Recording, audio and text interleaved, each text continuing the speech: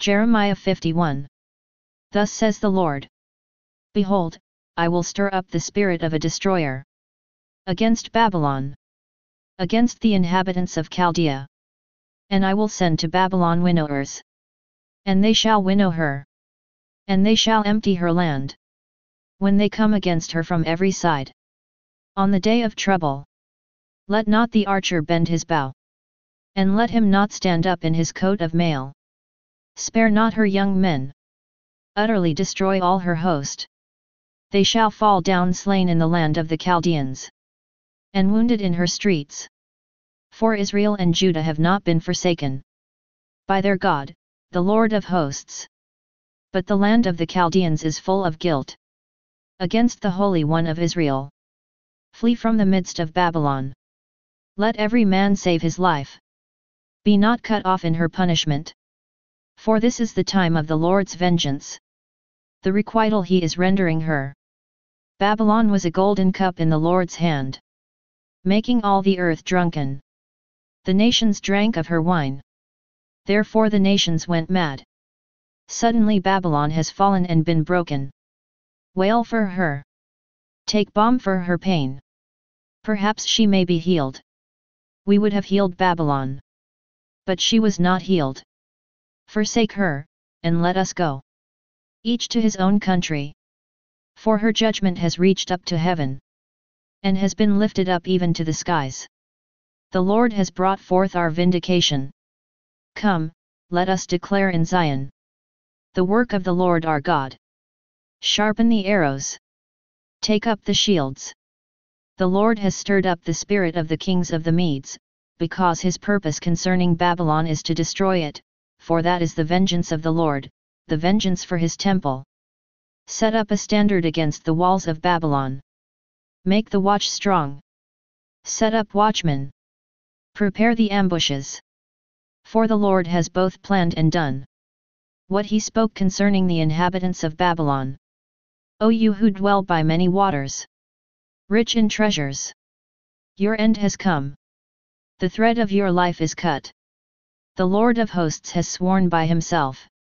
Surely I will fill you with men, as many as locusts. And they shall raise the shout of victory over you. It is he who made the earth by his power, who established the world by his wisdom, and by his understanding stretched out the heavens. When he utters his voice there is a tumult of waters in the heavens. And he makes the mist rise from the ends of the earth. He makes lightnings for the rain. And he brings forth the wind from his storehouses. Every man is stupid and without knowledge. Every goldsmith is put to shame by his idols. For his images are false, and there is no breath in them. They are worthless, a work of delusion. At the time of their punishment they shall perish. Not like these is he who is the portion of Jacob. For he is the one who formed all things. And Israel is the tribe of his inheritance. The Lord of hosts is his name. Israel the Creator's instrument. You are my hammer and weapon of war. With you I break nations in pieces. With you I destroy kingdoms.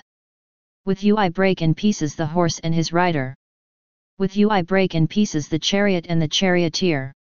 With you I break in pieces man and woman. With you I break in pieces the old man and the youth. With you I break in pieces the young man and the maiden. With you I break in pieces the shepherd and his flock. With you I break in pieces the farmer and his team. With you I break in pieces governors and commanders. The doom of Babylon. I will requite Babylon and all the inhabitants of Chaldea before your very eyes for all the evil that they have done in Zion, says the Lord. Behold, I am against you, O destroying mountain, says the Lord, which destroys the whole earth. I will stretch out my hand against you, and roll you down from the crags, and make you a burnt mountain. No stone shall be taken from you for a corner, and no stone for a foundation. But you shall be a perpetual waste, says the Lord. Set up a standard on the earth. Blow the trumpet among the nations. Prepare the nations for war against her. Summon against her the kingdoms, Ararat, Minni, and Ashkenaz. Appoint a marshal against her. Bring up horses like bristling locusts. Prepare the nations for war against her. The kings of the Medes, with their governors and deputies. And every land under their dominion. The land trembles and writhes in pain.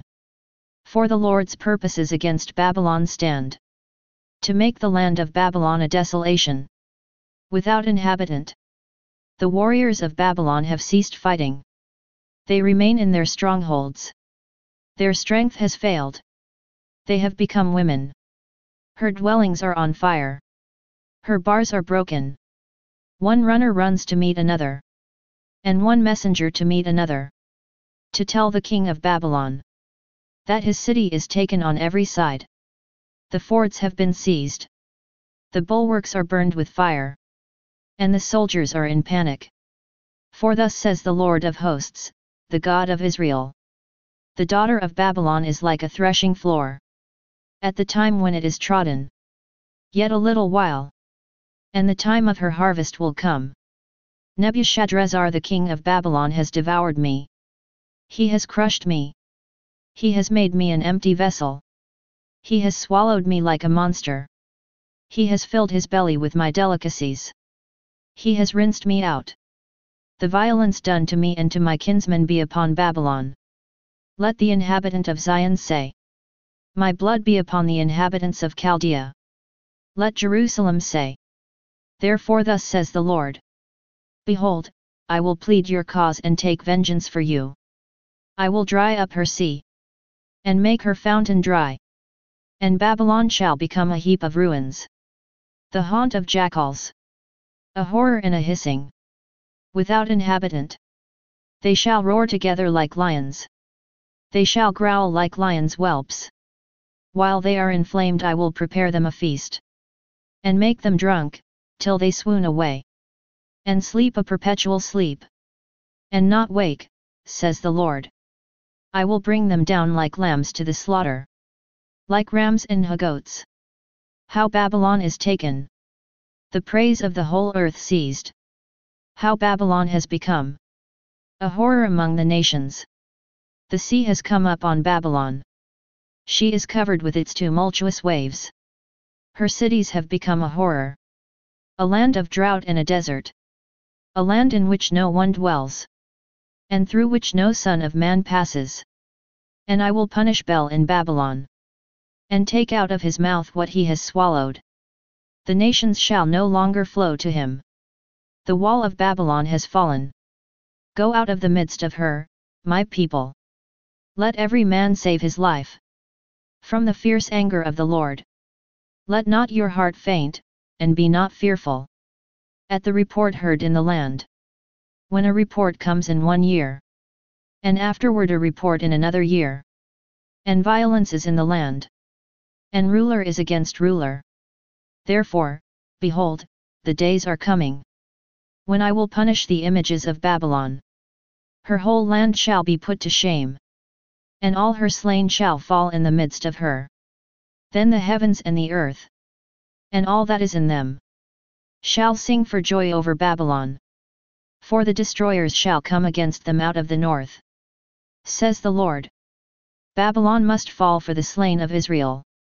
As for Babylon have fallen the slain of all the earth. You that have escaped from the sword. Go, stand not still. Remember the Lord from afar. And let Jerusalem come into your mind. We are put to shame, for we have heard reproach. Dishonor has covered our face. For aliens have come into the holy places of the Lord's house. Therefore, behold, the days are coming, says the Lord.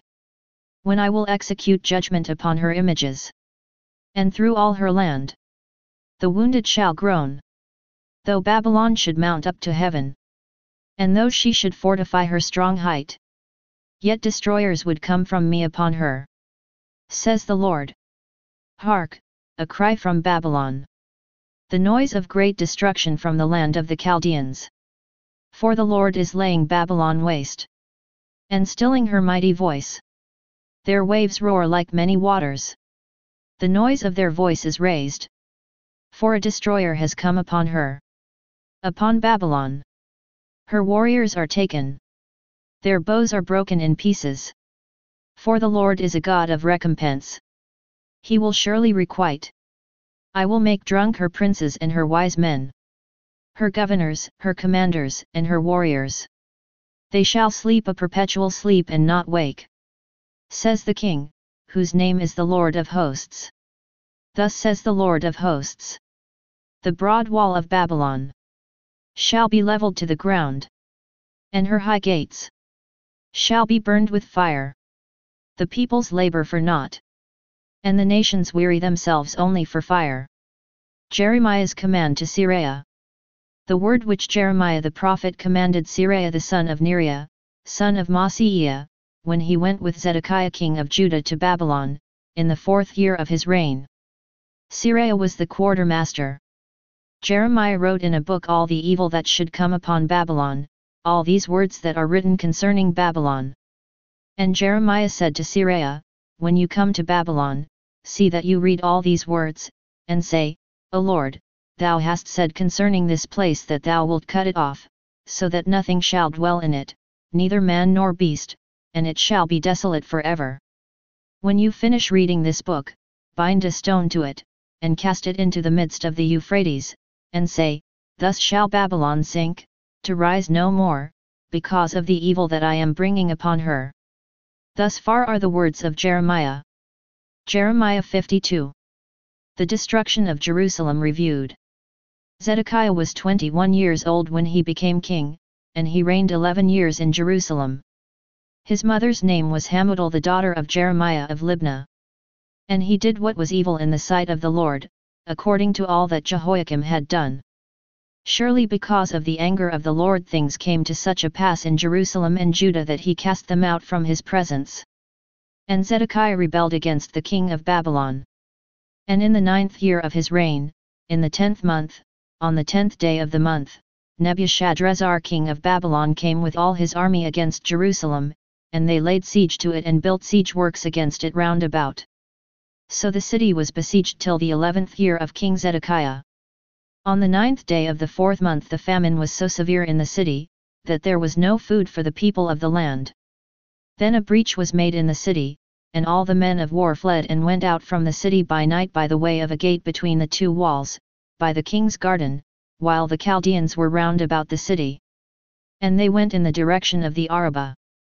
But the army of the Chaldeans pursued the king, and overtook Zedekiah in the plains of Jericho, and all his army was scattered from him. Then they captured the king, and brought him up to the king of Babylon at Riblah in the land of Hamath, and he passed sentence upon him. The king of Babylon slew the sons of Zedekiah before his eyes, and also slew all the princes of Judah at Riblah.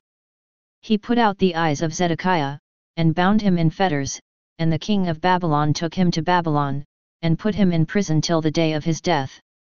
In the 5th month, on the 10th day of the month which was the 19th year of King Nebuchadrezzar, king of Babylon, Nebuzaradan the captain of the bodyguard who served the king of Babylon, entered Jerusalem. And he burned the house of the Lord, and the king's house and all the houses of Jerusalem, every great house he burned down. And all the army of the Chaldeans, who were with the captain of the guard, broke down all the walls round about Jerusalem. And Nebuzaradan the captain of the guard carried away captive some of the poorest of the people and the rest of the people who were left in the city and the deserters who had deserted to the king of Babylon, together with the rest of the artisans. But Nebuzaradan the captain of the guard left some of the poorest of the land to be vine dressers and plowmen. And the pillars of bronze that were in the house of the Lord, and the stands and the bronze sea that were in the house of the Lord, the Chaldeans broke in pieces, and carried all the bronze to Babylon. And they took away the pots, and the shovels, and the snuffers, and the basins, and the dishes for incense, and all the vessels of bronze used in the temple service, also the small bowls, and the fire pans, and the basins, and the pots, and the lampstands, and the dishes for incense, and the bowls for libation. What was of gold the captain of the guard took away as gold, and what was of silver, as silver. As for the 2 pillars, the one sea, the 12 bronze bowls which were under the sea, and the stands, which Solomon the king had made for the house of the Lord, the bronze of all these things was beyond weight. As for the pillars, The height of the one pillar was 18 cubits, its circumference was 12 cubits, and its thickness was 4 fingers, and it was hollow. Upon it was a capital of bronze, the height of the one capital was 5 cubits, a network and pomegranates, all of bronze, were upon the capital round about. And the second pillar had the like, with pomegranates. There were 96 pomegranates on the sides, all the pomegranates were 100 upon the network round about. And the captain of the guard took Seraiah the chief priest, and Zephaniah the second priest, and the 3 keepers of the threshold, and from the city he took an officer who had been in command of the men of war, and 7 men of the king's council, who were found in the city, and the secretary of the commander of the army who mustered the people of the land, and 60 men of the people of the land, who were found in the midst of the city. And Nebuzaradan the captain of the guard took them, and brought them to the king of Babylon at Riblah. And the king of Babylon smote them, and put them to death at Riblah in the land of Hamath. So Judah was carried captive out of its land. This is the number of the people whom Nebuchadrezzar carried away captive, in the 7th year, 3,023 Jews. In the 18th year of Nebuchadrezzar he carried away captive from Jerusalem 832 persons. In the 23rd year of Nebuchadrezzar, Nebuzaradan the captain of the guard carried away captive of the Jews 745 persons, all the persons were 4,600. Jehoiachin favored in captivity. And in the 37th year of the captivity of Jehoiachin king of Judah, in the 12th month, on the 25th day of the month, evil Merodach king of Babylon, in the year that he became king, lifted up the head of Jehoiachin king of Judah and brought him out of prison, and he spoke kindly to him, and gave him a seat above the seats of the kings who were with him in Babylon. So Jehoiachin put off his prison garments. And every day of his life he dined regularly at the king's table. As for his allowance, a regular allowance was given him by the king according to his daily need, until the day of his death as long as he lived.